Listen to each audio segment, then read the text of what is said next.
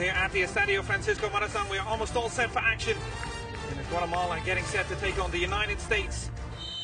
As the match referee blows the whistle, it is the US in the all-white strip attacking. Robert, one of the defenders, going forward, and instead it goes on that near post, and it's gone all the way in. The goalkeeper will be adjudged with the error. Perez with the finish. Talk about keeping it on frame all the time. You never know what's going to happen. Ramos jumps up here, screens the goalkeeper, Lemus. He can't do anything about it. Unfortunately for the U.S., that ends up in the back of the net. Pulisic with a lovely ball forward to Perez. He goes alone. He's found the back of the net again.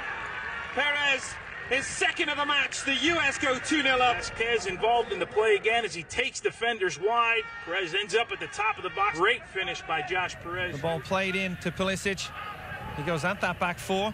Continues to go, and he goes down. And the referee has pointed to the spot. Josh Perez finds the back of the net. No chance for Lemus. He goes the wrong way.